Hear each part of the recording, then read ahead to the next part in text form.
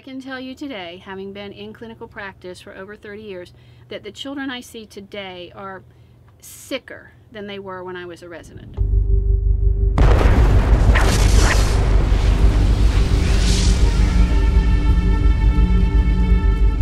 Actor Robert De Niro has reversed course in a highly controversial documentary film. His prestigious Tribeca Film Festival will no longer feature a film called Vaxxed. De Niro initially defended the decision to screen the film at Tribeca. But after mounting pressure over the weekend, the decision was made to cancel the screening.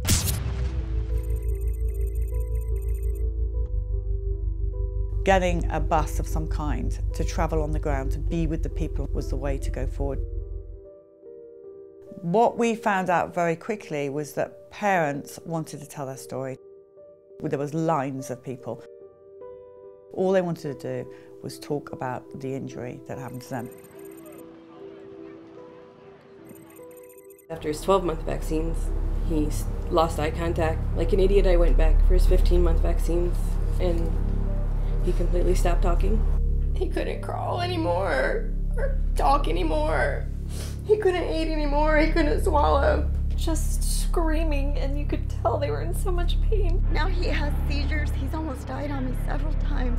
All he wanted to do was go in his room and sit on his bed and bang his head against the wall. My son would have been a football player. Instead, he wears diapers. My happy, healthy baby boy, in a matter of 4 days, went into a near vegetative state of pain. And that's where they told us that she passed away. They couldn't get her back. When we set out on the road to record stories, I think in the back of my mind, I thought I was going to get thousands of autism MMR stories. We knew that we were in for much more than we bargained for. We were about to have an education that you just couldn't buy.